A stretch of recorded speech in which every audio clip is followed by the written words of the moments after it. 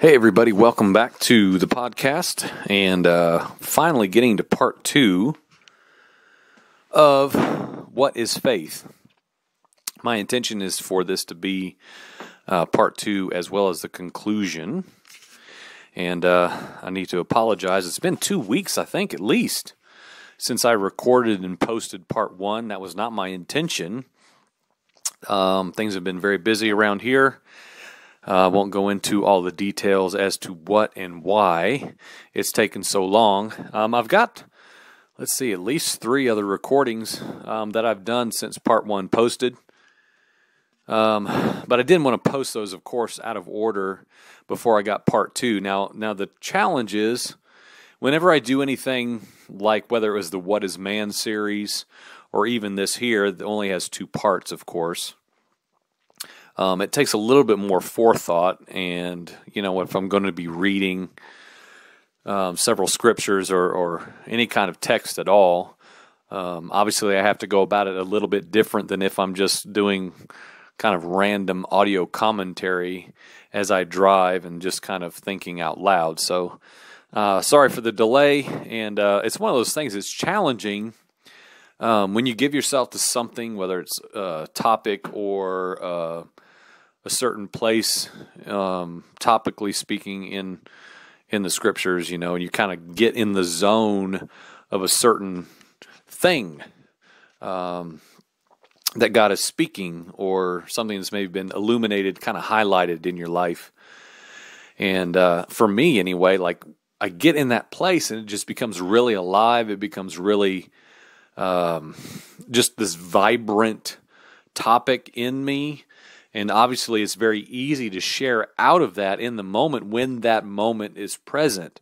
And so here I am, maybe 14, 16 days after the fact of the what is faith question that I was, of course, fully engaged in.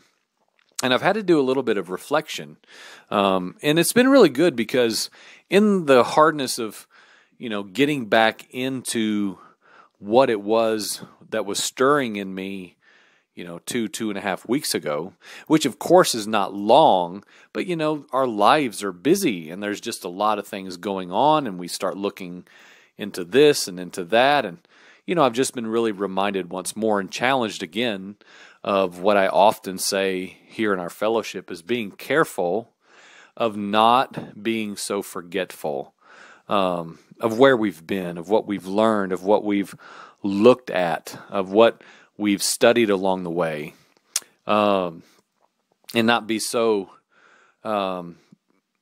There's something I always say, I can't even think of it right now.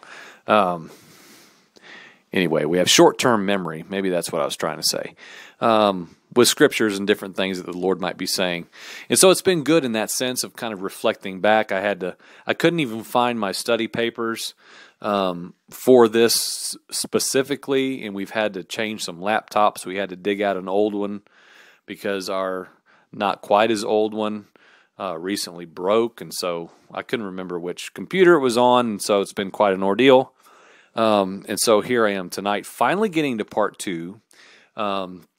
And just to quickly reflect real quick, basically the one thing that really stood out to me, and this kind of unfolded as I was talking last time, it wasn't even in the notes that I had compiled, nor was it in the original time that I shared it on a Sunday in our fellowship here. But something that really came out, because I admittedly listened to part 1 today while I was out driving, because I needed to kind of refresh myself about what I did cover and where I left off, of course, so that I knew where to pick up again tonight. But one thing that just really struck me today that again came out as I was speaking this in part 1 is just the fact that everything that Jesus did in faith, according to what was unseen, and maybe I can elaborate just a little bit more even in this one. And of course, if you've not listened to What is Faith Part 1, you absolutely need to go back and listen to Part 1 before you listen to this one. But presuming you have done that, it just really struck me in greater measure today as I listened on Part 1, the fact that Jesus his perspective was his key. Okay, we've talked a lot. I personally believe that his deity was not his strongest asset, if you will. In other words, he didn't have some magic power that just enabled him to be above the natural man tendencies or above. We know he wasn't above temptation. He was tempted in every way. And so what did Jesus do? He was obedient. Yes. He learned according to the things he suffered. Yes. But the thing that is really striking me today, as I've been meditating on this of what I said weeks back, is the fact that Jesus lived differently than any other human that had come before him, because, yes, he was the seed of God. He was not the seed and offspring of man. He was free from sin. He lived perfectly obedient. Yes, these things we know are true. We could go on and on and on about the defining attributes of Jesus as he was in the form of man on the earth. But I just really got to thinking of the on earth as it is in heaven reality. That Jesus personified the bringing into the natural what he saw in the heavenlies. He saw what he saw the Father do, he implemented here. What he heard the Father say, he spoke out of his natural mouth here in the present earth where he walked, okay? And so, if we can really give ourselves to that simple pattern, it's not a matter of just, again, I say this so often, we're not just straining hard enough to speak truth or to have faith or to say truly the best that we can on earth as it is in heaven with almost some wishful thinking, very hollow hope.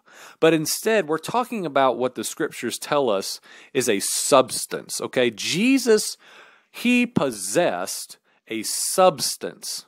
He carried within himself something of a substance that was founded in a whole nother realm of perception, okay? I believe he could execute here on the earth what he saw, number one, because could we say because he saw it, because he heard it, okay? He saw the eternal Father doing something. He heard the eternal Yahweh God speaking something. And so can we not just kind of reel things back a little bit and really examine that principle and think, well, maybe at least ask the question, is that the key? Is that the key? Is the key seeing and hearing according to something that is not seen here? Something that the scripture, as we talked about, and of course everyone knows this if you've been in church more than an hour, is it is the evidence, faith is the evidence of things unseen, right? Okay? It is unseen here. It is unseen in the natural realm in which men primarily operate in, as we covered in part 1. We primarily function as natural, carnal, often men who are guided and persuaded and live according to what our natural eyes see, what our natural perception analyzes and processes, and thereby move according to what we see and what we do not. Right? Okay. So, because Jesus was perfect, because he denied himself, because he saw, because he heard, according to a different realm, a different kingdom, a different established government, a heavenly order, he therefore could walk in perfect demonstrated faith. And that, my friends, is our goal. Is that not our goal that we're moving towards, as we said again, from faith to faith? That hopefully my faith today is greater in measure, if it could be put on a scale and weighed, that it is more in the favor of the faith of Jesus today than it was when I recorded part 1 and when you heard part 1 2 weeks ago, right? That is our goal. And so I left off part 1 with saying I was going to look at an Old Testament king, and which may seem like, okay, well, all right, this is maybe coming from nowhere. We would think, well, we're just staying Hebrews all night if we're talking about faith. But Asa was a king. He was a complex demonstration of the sides, if you will, of faith, the sides of a man of faith. He starts off strong. He starts off very impressive. The scriptures are very clear to tell us that Asa was a man who, quote, did what was right in the sight of the Lord. Okay, that is kind of the entrance into King Asa. He did what was right in the sight of the Lord. That is a very commendable thing to be, to do, to be known according to, written forever in the Word of God. Okay, his primary thing, as we saw in a lot of kings in the Old Testament days, but he was a great example. He came in, he saw what had happened with all the false gods, all the idols, and all the Asherah poles, and he tore them all down, and he burned them up, and he ground them down, and he cleansed everything of the false gods that had infiltrated the land. He was known for that. He came in and he cleaned house. And one thing, of course, we know that was always prevalent in Old Testament times, in the all of the accounts of the kings and the nations and the peoples and the numbers of soldiers, and obviously the Old Testament is full of a lot of imagery of battles. That a lot of things, of course, surrounded tribes and battles and the telling of elaborate accounts of what took place with God's people. But one thing, and I'm not just gonna read the scriptures because he's in several places in the Old Testament, primarily in 2 Chronicles 16. But I'm just going to touch on some of these things, because one thing that Asa was known for is he would go into battle completely set that his God alone would be his strength and his ability. Like, he was known for just really having a faith of expectancy that his God was capable of caring for his people. It was not his own strength. It wasn't his own military prowess. It wasn't the strength of his army. No, it wasn't rooted in natural circumstances.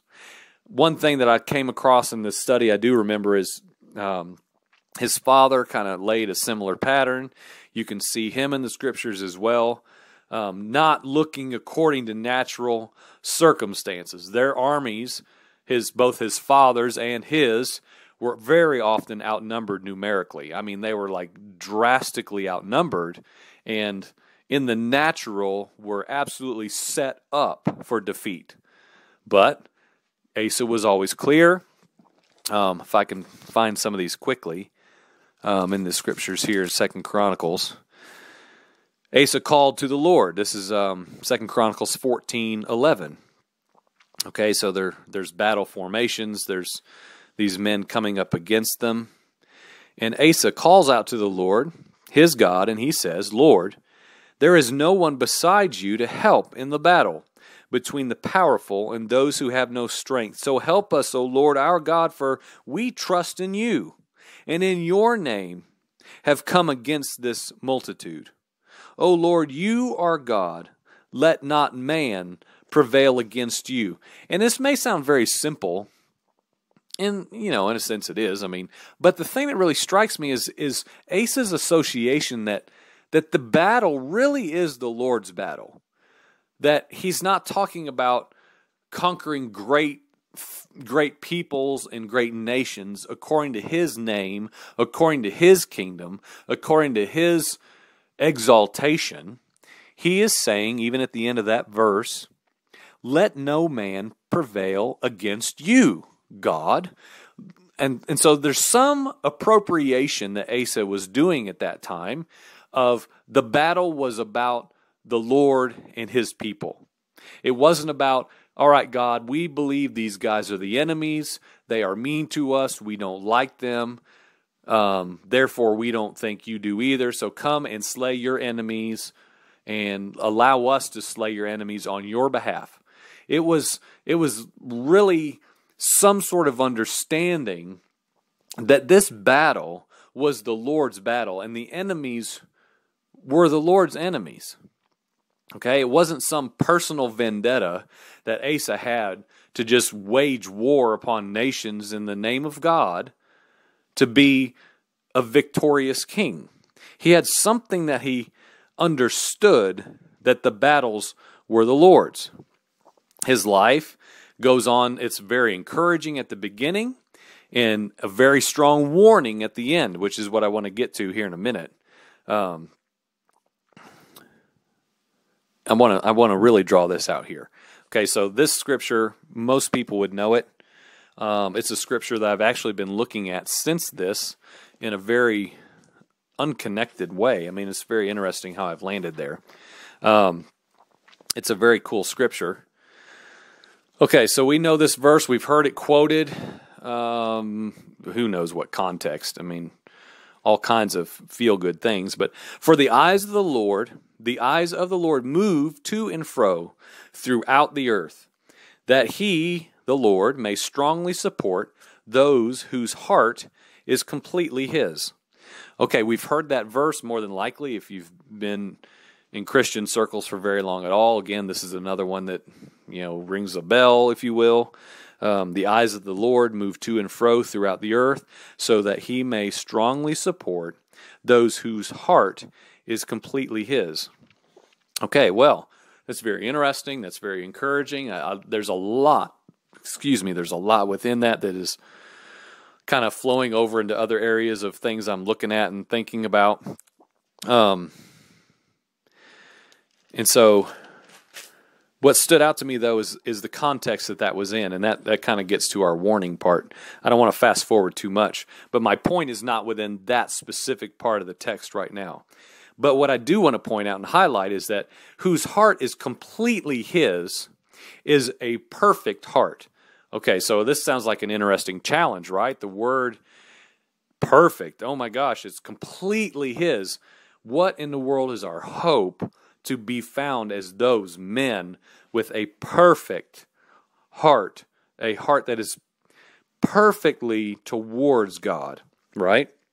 But this word is directly related to shalom, and of course we know shalom means peace. Another version states that this is the man whose heart is perfect towards God. It may seem unattainable to most of us. Well, it's not. It was understood to mean that the Lord will strongly support the man who is whole, full, and at peace, dwelling in safety. That's kind of like the expanded version if you did a word study on that and you started kind of pulling the deeper meanings behind that. I'm going to read it again. It was understood to mean that the Lord will strongly support the man who is whole, full, and at peace and safety in God. Like his entire being is devoted to believing in faith that God is fully capable. He's fully capable of holding me, preserving me, delivering me. Everything that happens in my life is at his hand. It is from his mouth, completely held within his strong hand. Right? This man in the shalom, in the peace, in the resting, in complete faith towards God. An unshakable man who knows his God and is stable in all of his ways. And this is how Asa was known. He was known to be that man. He wasn't worked up. He wasn't stirred up. He's not talking about being anxious when the battles come and, oh God, are you sure? I mean, are you sure you can do this? We don't see that pattern in his life, in the beginning stages of his life. And I don't have it in front of me right now. I want to believe he ruled as king for 40 years. I don't have time to even go through that. I don't like flipping a bunch of pages while I'm trying to record something. You have a Bible, more than likely. You can take the time to read this account in 2 Chronicles 14, 15, 16. for yourself. It's very encouraging to read these things. Okay, so what's happening when we hear this verse? For the eyes of the Lord move to and fro throughout the earth, that he may strongly support those whose heart is completely his. Okay, so that would be encouraging. That's good to know. Okay, but the verse goes on to finish saying, and then I'll give you the context, right? You, however, Asa, have acted foolishly in this, and we'll talk about what this is. Indeed, from now on, you will surely have wars. And I don't want to skip this part, because back in chapter 15 of 2 Chronicles, a prophet comes. He is sent to Asa to give him a warning. The Spirit of God comes on Azariah, the son of Oded, and he went out to meet Asa. And he said, listen to me, Asa, and also to Judah and to Benjamin. The Lord is with you when you are with him. And if you seek him, he will let you find him. But if you forsake him, he will forsake you. Okay? So, you talk about a prophetic warning. You better pay attention to that one, right? Let's just read it again. I love the wording of it. Can we say this is applicable to us as well? The Lord is with you when you're with him. If you seek him, he will let you find him. But if you forsake him, he will forsake you. Okay, so it goes on and continues in verse 4. In their distress, they turned to the Lord God of Israel, and they sought him. And he, God, let them find him. Okay, but there's no peace in the land. There's a bunch of trouble. The nations are crushing nations. There's great distress. Goes on in verse 7. But you, Asa, Benjamin, Judah, be strong and do not lose courage. Don't let your hands drop. Don't let yourself just kind of lay low and like chill and be casual and like, okay. But there is reward for your work. Okay. So it goes on and continues. I'm just going to kind of breeze through some things. Verse 8, in summary, Asa hears the words of the prophecy of Azariah, the son of Oded. He took courage and he removed the abominable idols from all of the land of Judah and Benjamin and from the cities which he captured in the hill country, Ephraim. He restored the altar of the Lord, which was in front of the porch of the Lord. All right, he goes on and on. He does all these things. Again, he is the man who what? Who was found to be pleasing in the sight of the Lord. He did what was right in the sight of the Lord. How great to be called that man. Yes? Okay. So it goes on. Asa goes to war. He goes to battle. All these different things. Here we are now in chapter 16 of 2 Chronicles, the 36th year of Asa's reign. Baasha, king of Israel, comes up against Judah. Now this gets kind of complicated. It would take more time than I'm really willing to spend tonight. It's very late. You can look into these things. Do we read the scriptures? Do we study to show ourselves approved? I hope so. But somebody comes in, they set themselves and camp themselves around the kingdom where Asa rules, and people cannot come and go. He gets frustrated, all these different things. He, of course, says, I have to take care of this. This is a problem. But what he does is he goes to another man. He goes to a man for help, for advice, for military prowess. Instead of going to the Lord, he goes to a man. Very, very interesting and pivotal, it would prove to be, change in Asa's approach. We're not told why. We're not told what happens. We're not told why in the world all of a sudden he takes matters into his own hands, but we are shown clearly that he in fact does. Okay. So, this is when another prophet is sent. Let me see if I can find it. Hanani, who knows? The seer came to Asa, king of Judah, and said to him, this is another warning. It's just like the previous one, where Azariah comes. He warns Asa, if you turn away, if the Lord will turn away. And if you all these things. And Asa responds rightly in humility and says, yes, and then continues to be that man who is right in the sight of the Lord, but something's changed. And so this seer comes to Asa. He gives him warnings. He said, because you relied on the Lord, he delivered them into your hand. He's reminding Asa of what he had done, what had happened, what had been the fruit of his faith that was established in the God of the people, and his faith and expectancy in something that was not seen. Asa was not worried about him always being outnumbered, how they were sometimes outnumbered by tens of hundreds of thousands of soldiers, but he was not shaken. He was a man of faith and of expectation. He knew his God. He knew the capability of God and stood in that, in strength, in peace, in perfect heart, right? But something's changed. But this seer is reminding Asa of what happened when he relied on the Lord. And this is when that verse comes in. The eyes of the Lord move to and fro throughout the earth, so that he may strongly support those whose heart is completely his. In other words, that was you, Asa. You were a demonstration of that truth. God showed himself strong on your behalf because you fully relied upon him in faith. But you have acted foolishly in this.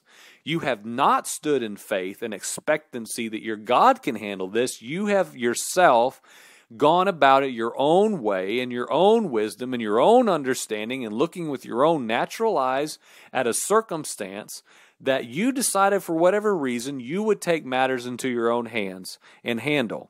And so indeed, this goes on to say, from now on you will surely have wars. All right, so this seer gives a prophecy to Asa that is very unfavorable, and all of a sudden something has changed. And so what does Asa do? Repent, turn? No. This is when everything which is so astounding to me begins to fall apart about this man who was right in the sight of the Lord. Asa in 16:10 was angry. He was angry with the seer, and he put him in prison. For he was enraged at him for this. And Asa oppressed some of the people at the same time. So all of a sudden, this man, who we're told for nearly 40 years, rules and reigns a kingdom of tearing down everything that opposes God and building up the faith of an expectancy that has nothing to do with natural circumstances. All of a sudden, he's enraged. He throws the prophet seer of God into prison, and he even punishes his own people out of his anger, oppresses them. Okay? It's really fascinating. And in the 39th year of his reign, Asa became diseased in his feet. His disease was severe. Yet even in his disease, he did not seek the Lord, but the physicians. So Asa slept with his fathers, having died in the 41st year of his reign. And it goes on in verse 14, and this is what ends the life of Asa, the awesome king who did what was right in the sight of the Lord. He is buried in a tomb that he carved out with his very own hands. Amazing. Absolutely incredible that this would happen to this man. The pattern of Asa continued to go forth as a demonstration of the awesome faith in the eternal Yahweh God. And in an instant, he makes a decision that is outside of faith in God and puts faith in his own abilities, his own ideas, and it's his demise. It's his end. Literally, we're told, he gets sick. Even in that, he does not go to God for any help, for any assistance, for any miraculous relief or healing. Why are we told that he only goes to physicians? Why are we told that? Other than to make it clear for us to glean from this, as we glean from the Hebrews of 11 men of faith, we can look at King Asa, who was the man that was right in the sight of the Lord, but may we be warned of how important our decisions are as men who desire to live by faith. Can we say, now listen, ask your heart, ask your mind right now what you're feeling. Because I've got to believe there are some people out there like, oh, Joel, come on now. Are you saying that, like, if I'm a man of faith for 40 years and all of a sudden I make one decision that is rooted in my own strength and my own ability, I'm going to get diseased and die alone? I'm not saying that, but I'm saying, can we be so sober and serious and focused and devoted to adding to our faith upon faith upon faith and being found as men of faith? And all the things that we read in part 1, walk by faith and not by sight. The righteous man will live by faith. We have been justified by faith through Jesus Christ. Are we doing everything that soberly because we see these men for what purpose? Why am I told about King Asa? Why is he in the eternal Word of God for me to read today? Except other than, as we say with so many other people in the Bible that we read about that are not just fictional characters, but are people for us to learn from, there is a purpose for us to know these things about this seemingly random King Asa. Because it's almost unbelievable that he would end in such a way.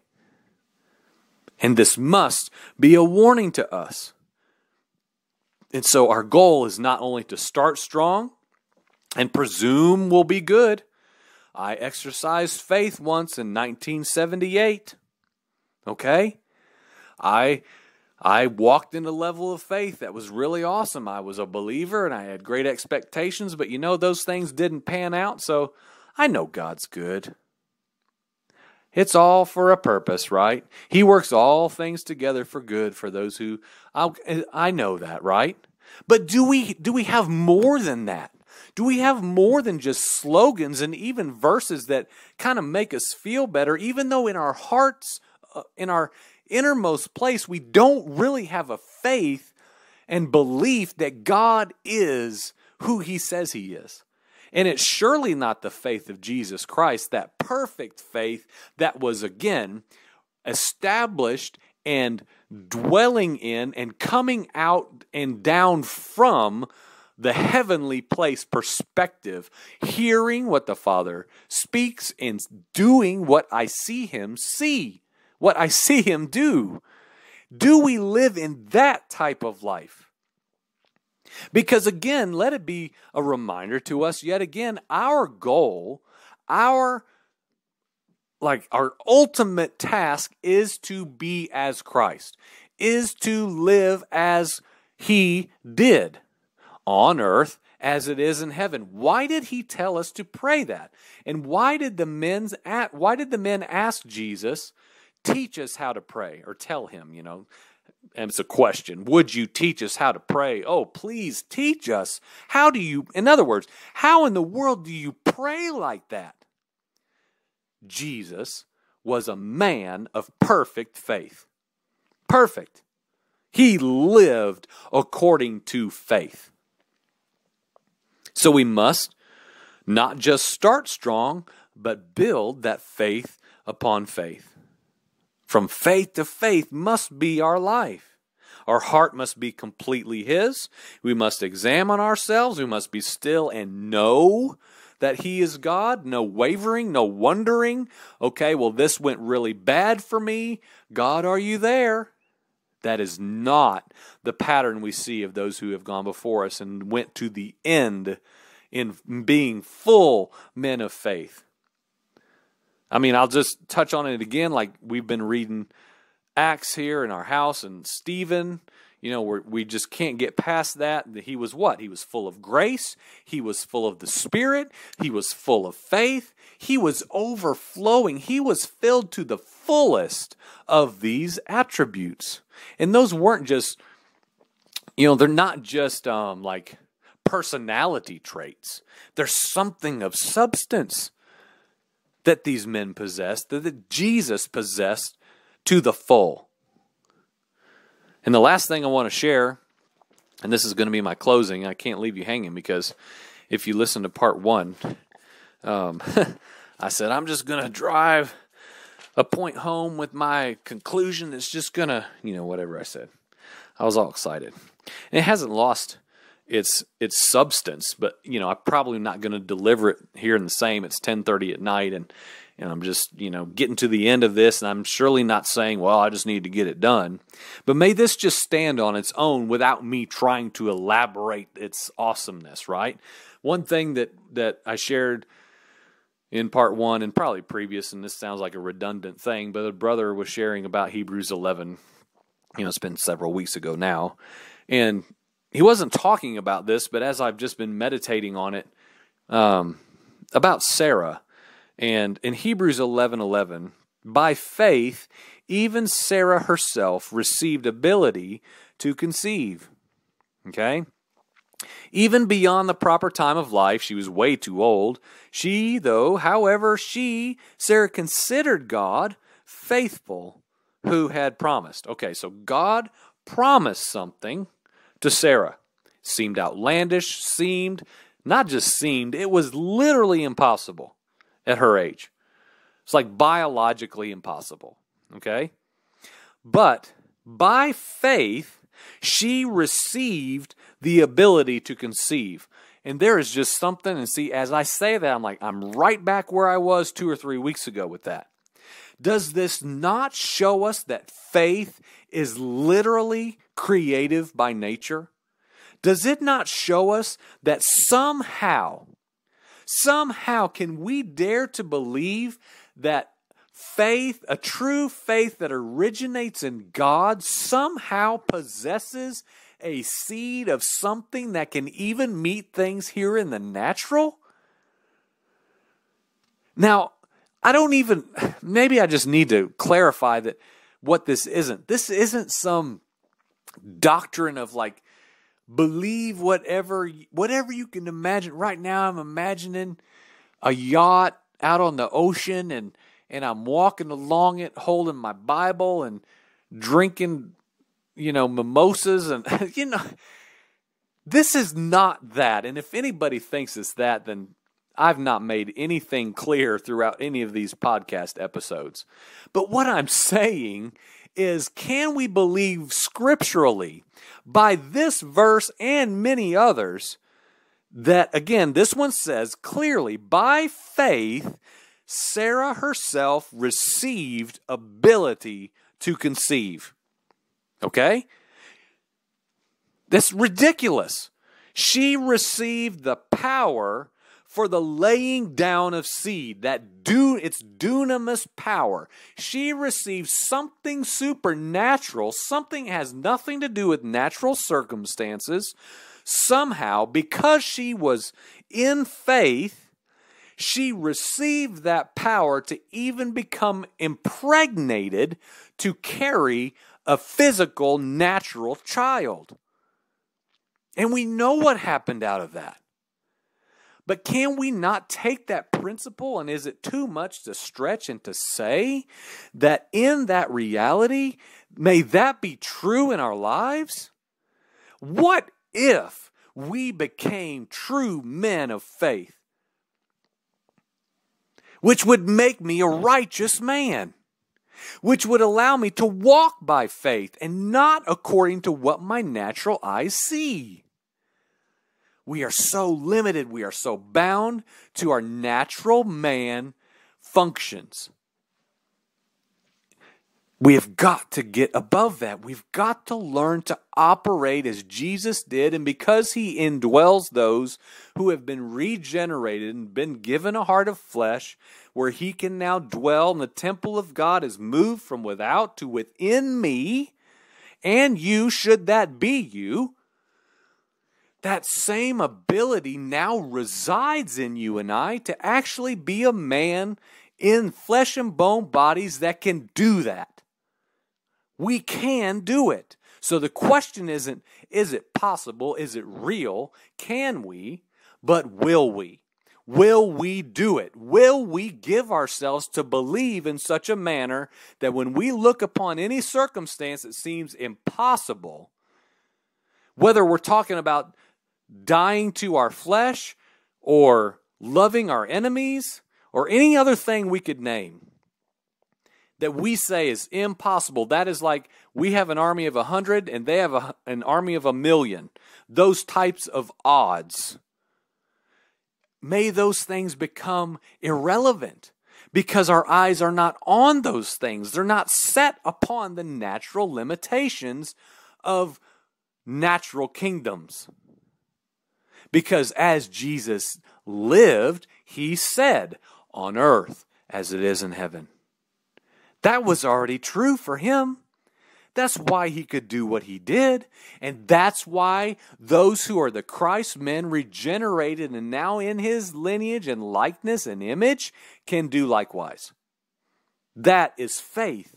That is the answer to what is faith. It is a man who does what is right in the sight of the Lord, in an expectancy and an assurance and a confidence that God is way more capable of anything that seems overwhelming to me, impossible to me, that I have been given a seed that empowers me by faith to conceive something, for something to become alive in me that should not and cannot in any other way, by faith.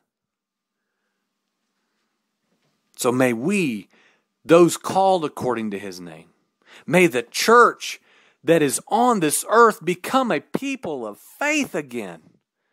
Where in the world is faith when God's eyes look and they do roam to and fro and they're looking? Who will he find? Will I find any faith on the earth? As in the days of Noah, right? When he asked that question, may he find more than one man? May he find more than one family? May he find a corporate family? May he find his body? May he find his church? May he find his people in a unified corporate way, endeavoring to be a men, a nation, an actual nation of faith, declaring to the heavenlies the glory of God in men. So what is faith? I would like to say that this is faith. This is faith. Read your scriptures, people. I need to read them more. I'm not saying that in a scolding way. I can look in the mirror and say, read it, Joel.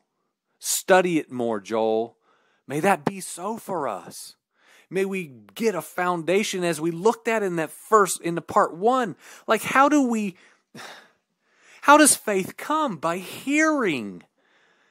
What are we hearing? I mean, literally, what are we hearing, and how much of what we're hearing has zero capabilities of giving us any faith? If faith is lacking, we're not hearing. So may we even start there. May we start in the right manner. May we start in the right order and be a people who are giving ourselves to ears that are tuned to the eternal Word of God. Because He is speaking. We're just not listening. So may we be men of faith. May we raise our expectations. May we begin to just somehow train ourselves to think according to things that are not yet seen, and believe that there's a substance within that for us to attain and hold on to and possess as something that is a seed that can be creative and conceive something within me that I cannot and will not any other way. Amen.